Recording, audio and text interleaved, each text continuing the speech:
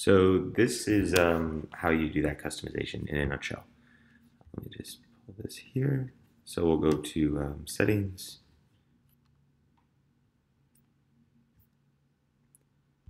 developer mode.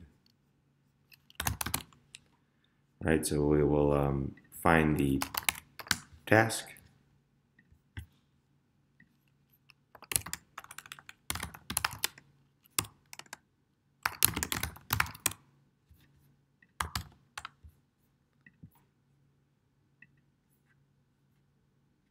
Right, so once that's done, we'll have that I'll have that new field here, right? Just a Boolean field. And then we go to the order, specifically the sale order line. And we create this new field called complete. It's a Boolean. It's a related field, so it's going to be task id.x complete. Task ID X complete. Give me a second. Oops.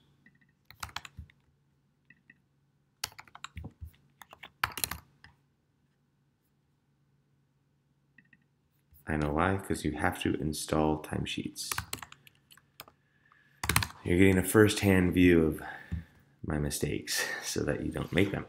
The reason you have to install timesheets is because that's what essentially builds the bridge between the task and the sale order line, right? Because of the timesheet entries. So when you enter time on a task, it then pushes that data over to the timesheet entry, or excuse me, the delivered quantity right on the sale order line. But now you'll see there'll be a relational field called, I think it's called the task ID on the sale order line.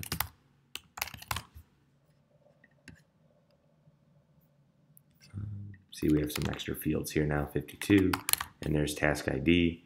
And now when I do my related field, you'll see if I do task ID, right, I'm referencing the task associated with the order line, and then specifically the field called complete on that. And now when I go to my, right, I'll look at my tasks, just have a test column here, call this a test task.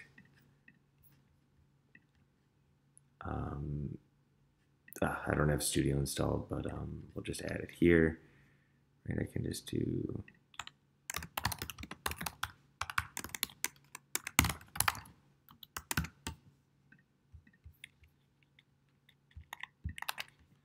so now we have complete right here, and now I need to go to the order line.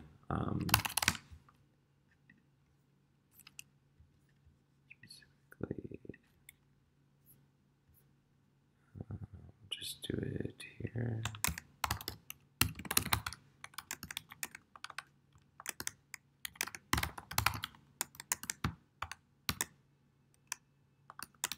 Sorry, I can't type this morning, but okay.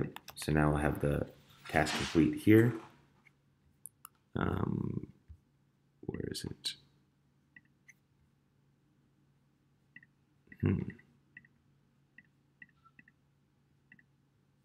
It's weird.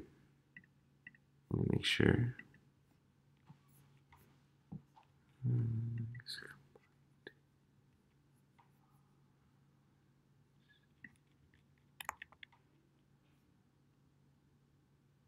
That's weird. It should 100% be there. I'm not sure why it isn't. Refresh.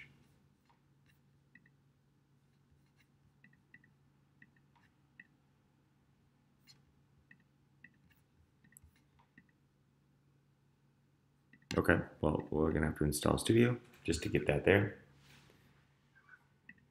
Sorry for the delay. Okay. So is this. So what I'm gonna do is obviously just drag that field onto the order line with Studio. For whatever reason, I don't know why it's not working with the, when I just added into the XML there, but. So now like this. task complete is right here. Drop it. We'll see our Boolean there. It should be a read only, and it is. See this, I don't know why it looks ugly like this. It's a UI issue, but anyway, so now the last thing that we would do just to test it is we build out a service product, and we specify, right, we'll do timesheet or ordered quantities, task in an existing project in the, right, we'll do it in what's called a test project, and the test project will, right, we'll just create a quick done here. So now when I sell this,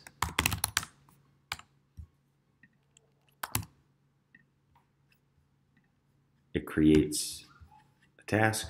I go to the task, I edit it, I mark it complete, I save it, I go back, it's complete on here. Now it looks pretty. So right, it's a related field. That's all it is. It's just looking at this field on the task, and it's updating based on what you do with that field. And you could even, take it a step further, right? I could do what's called an automated action on the task, where what I'll do is I'll look at the update of a record. Specifically, I'll look at the stage that the stage name, and if it's equal to done, I want to know.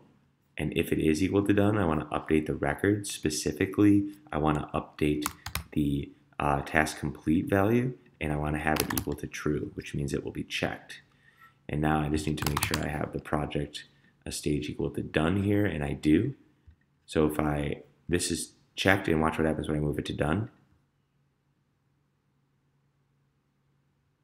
It checks automatically. See how that works? And then when it checks, if I look at the sale order, it checks here automatically as well.